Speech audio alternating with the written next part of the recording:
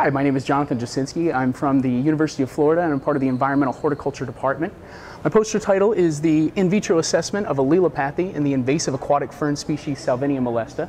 And my co-authors are Dr. Michael Kane, Ryan Dickson, and Nancy Fillman. I'm pleased to share with you the results of my experiments. And my experiments deal with, as I said, the floating fern Salvinia molesta. And it was observed in nature that the put out or it started to experience some die-off in nature. And when we cultured this plant in vitro, using sterile in vitro techniques, we saw that the plant actually died off in its own container vessel. We cultured the Salviniaceae plant in a sterile 2-liter vessel with 1.7 liters of medium.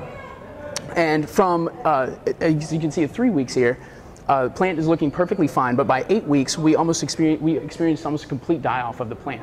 So we thought that was interesting, and that lent itself to the fact that the plant could, in fact, be allelopathic. Well, we were interested in seeing what effect this would have, what effect concentration would have when we inoculated new Salviniaceae plants on aged medium. We got that aged medium by inoculating these vessels with Salvinia, letting them grow for 8 weeks and allow that chemical to build up inside the medium. We then had several dilutions ranging from the control to full strength aged medium dilutions, and the aged medium actually did have an effect on those new X plants. As you can see here, rapid growth in the control with new fresh medium all the way down to full strength medium in which the plant hardly grew at all. So again, we saw some very strong evidence of allelopathy in the floating fern. So our next question was, does this have an effect on other submerged aquatic species? So we used a co-culture system in which we used the same 2-liter vessel.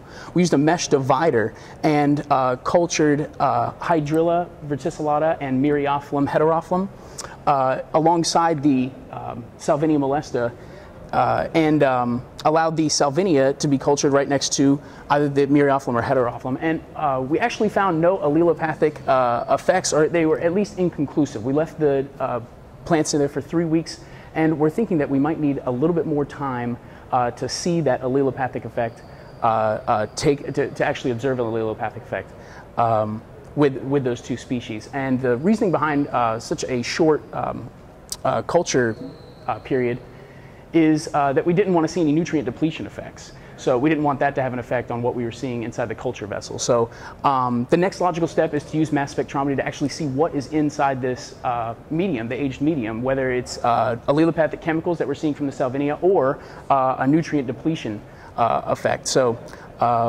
that pretty much sums up my poster. I appreciate you taking the time to listen to.